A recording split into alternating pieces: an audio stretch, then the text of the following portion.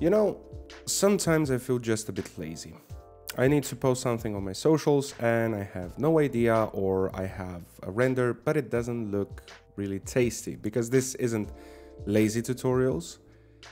This is tasty tutorials, so I need to make something that looks tasty. Today I thought I'd show you 3 ways of how I improve my renders. If you like this type of content, leave a like or subscribe, helps me out a lot, so let's go to the video. For this video I had an idea of modeling a Halloween themed thing, so I'm modeling a pumpkin over here, very simple, nothing too complicated, just a simple UV sphere, and then extrude it outside and modeled into a very simple looking pumpkin. I just add a couple of bevels, I add a couple of facial features that I usually do on my characters, but in this case I thought I would carve them into the pumpkin. It made a bit more sense since it's Halloween themed. Simple coloring, simple vine stuff also, created by using a Skinify, I think it's a Skinify modifier, a couple subdivision modifiers, and just influencing the scale of some stuff. Started to add a couple of materials so it doesn't look as empty.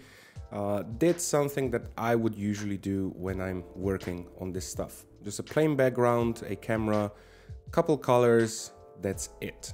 And a simple HDRI, and I rendered it out. Now, the final result looks like this. So it's not very good, and I'm guilty of this. I've done this stuff in the past. I would just make it so, seemed okay, post it. With time, I started to figure out a couple of ways that actually improved my renders greatly, and they are very simple processes to follow. So tip number 1 is basically create interaction.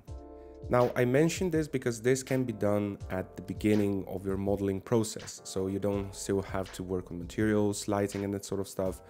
In my case, I thought it would be cute or nice, since we have this vine element, to create 2 pumpkins that interact with each other. So create 2 pumpkins that would intertwine with each other, look at each other. You can see here that I started to position them. I tried to first make them interact with their faces, or rather their expressions or rotations of the faces, like one face is slightly more turned to the other and the other is pointed just slightly outwards. So that's it for interaction. Now, interaction is extremely important in posts like these because it's a simple picture. If you ever look at pictures that are just, okay, here's my model, it's nothing special. So in this case, I'm not saying that it's extremely special, but at least you have some sort of interaction that draws you into the picture, that you think, oh, that's nice, or oh, that reminds me of me and my, I don't know, friend or whatever. You just try to create interaction. In this case, I've created with some just vines. So in this case, I'm just trying to work the vines inside and outside of each other, so they have this sort of hugging almost effect, like they're holding each other. I thought it was kind of cute, since the Halloween stuff is just usually associated with horror and fear and gore and that sort of stuff, and in this case it would be like 2 cute pumpkins handling each other. That correct? Well, anyway, so this seemed like a good idea. Also with the Skinify trick, it's really easy to go about. You just model them around and that's it. But now you might be asking, okay, but what if I don't have 2 pumpkins? What if I'm working on a completely different render? What if it's a spaceship? What if it's a plant or whatever? In any case, you always need to have some sort of interaction. If it's not interaction with another object, make it an interaction with the camera. Maybe change the angle, maybe change the perspective. Usually that helps because you're trying to create an interaction within the actual post, and then you want this interaction to translate to the person that's seeing it. I'm strictly speaking from Instagram, or rather social media point of view, so from a social media point of view, because that's where I mostly post my stuff. Basically, it's the same for clients. You need to make stuff that it's responsive. You need to make stuff that's interactive in a way that makes you think, oh, this is something I do with my friends, or oh, this is something that I do by myself, or oh, this is something that I would like to do. So the main takeaway from our first tip is create interaction with whatever you may have in the scene. Now it's time for tip number 2. So tip number 2 is materials. Materials in the sense of how you can make your materials better. The main thing I do is I add a color ramp. And that's because if I use just a solid color, I have only the variety of the light. I don't have any sort of color variety whatsoever. It's much easier and it adds a bit more interest if you add a color ramp. If you can, add a mapping node and a texture node. I turn around the rotation, so I'm trying to build that sort of from the bottom to the top type of gradient thing. I also use the gradient texture in this case. So I'm trying to figure out a way of how to make them a bit more interesting, a bit heavier, because you can also add a bit of weight with color itself. In this case, I'm just using black and white to see where the relations are. UI gradients, and they have a really good selection of gradients that are mostly used for UI UX applications, but they work really well also in these cases. So in this case, I just chose a darker redder orange and a yellowish reddish type of color. I add a bump and a noise texture that are set up to be very light, and that's because I want to have just a bit of variety on the surface. It's not necessarily important, but it's important to create a bit of variety on your surface. And after that, I play with the roughness, specular and specular tint. My go-to recipe for this sort of glossy but not too glossy type of material is the specular at 0.8, specular tint at 2 to 0.4, and then roughness from 0.2 to 0.4. So I don't go too hard on any of those, except for the specular. And then I maybe dial in a bit of clear coat and a bit of clear coat roughness. And that's how I get this type of material. That's how I get this type of pumpkin material in here. In this case, I'm just adding a bit of a different color to the outline of the eyes and of the mouth, just to make a bit of differentiation. And I then apply the same principle to the others. I'm just adding color ramps all over the place, to the stems, to the vines, also to the rocks. I'm just using different textures. So in this case, I'm using a Musgrave texture to create the illusion of the small indentations in the stem. I'm using then a darker green and a, let's say, dark green to yellow color. I'm not trying to replicate a true material. I'm just trying to create just an approximation, because the object itself is already presenting the form. So it's not going to be in the focal point and it's not going to hold the whole picture together. But it's a nice addition to just add a bit of it. I could have done a bit different, the Musgrave, the gradient, whatever, but the main point remains. You're just creating a bit of variety, and it's much better if you add just a bit of color to variegate it. So for the rocks, I use a pointiness trick. So that's usually used for edge wear or that sort of stuff. But in this case, I just use it to propagate and do, I'm almost doing like a stylized, but not really type of material. So again, they're not going to be in the focal point. They are just there to offset a bit the color of the actual pumpkin and of the background and of the vines. So that's completely it. And the main takeaway is variegate your materials. Add a color ramp.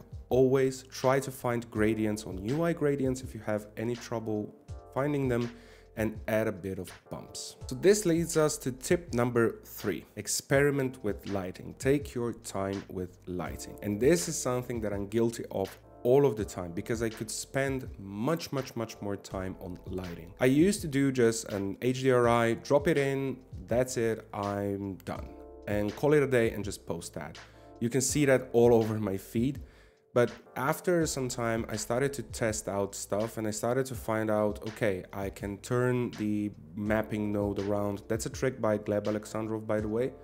So I started to open HDRIs. I try to skim the rotation a bit, so I'm trying to find the sweet spot of the HDRI at full, and then dial it down and dial in a bit of mesh lighting. You can see here I'm trying all sorts of HDRIs. Some HDRIs that are outside, inside, so outside, indoors, strong contrast, low contrast, hard shadows, soft shadows.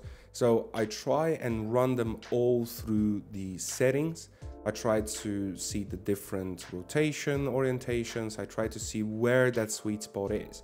And for me, that sweet spot is when you have sort of the highlights on one side and then the darker side on the other. So you're creating a bit of contrast in the composition itself. And then when I have that, okay, I start to add a bit of mesh lighting. You can see that I'm doing that right now. So this is usually the part where I add a black body emission. I have this shader tutorial. I'll try and link it on the screen so you can check it out if you haven't. And then I also used to run through the scene with one mesh light, see if it works, if I need another one. So there's just a lot of experimentation with lighting, with positioning, with trying to find out where the sweet spot is.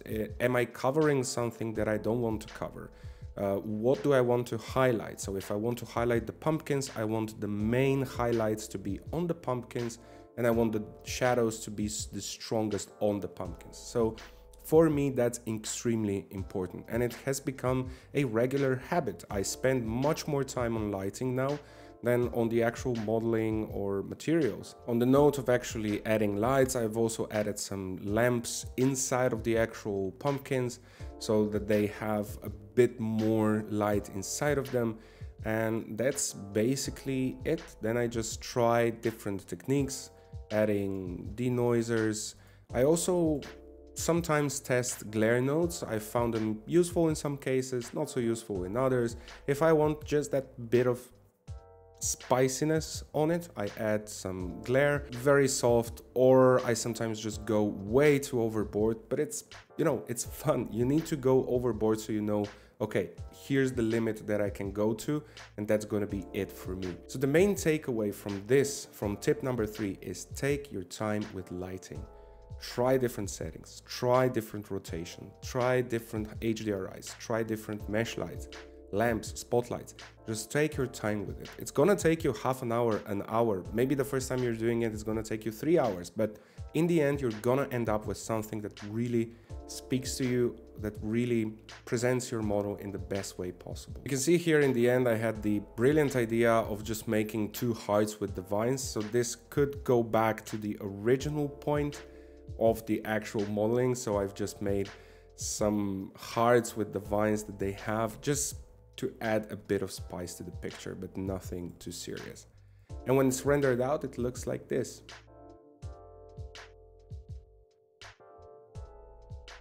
So to recap, 3 tips. The first one is create interaction, make the objects in the scene interact with each other in any way, shape or form. It can be abstract, it can be concrete.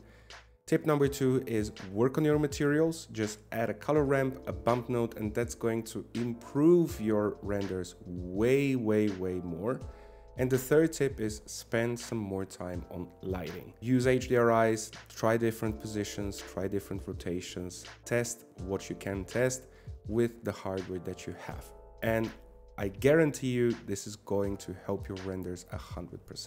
So this is going to be it for this tutorial. I don't know really what to call this, but in any case, this is going to be it. Hopefully you'll find this stuff useful. It will help you out if you're ever in a pinch. Let me know, maybe you have some tips and tricks that you use for your renders, your tutorials, or your stuff. If you enjoyed the video, leave a like or drop me a comment. I always appreciate those. Subscribe if you haven't yet. I post videos every Wednesday and I'm really stoked on the content that is still to come. I'll be opening a Patreon page very soon. It's going to be something of a celebration almost. We're almost close to 10K on Instagram, and I think it's 3K on YouTube, which was insane to me that we're growing this fast. In any case, this is going to be it from me for now. See you in the next one.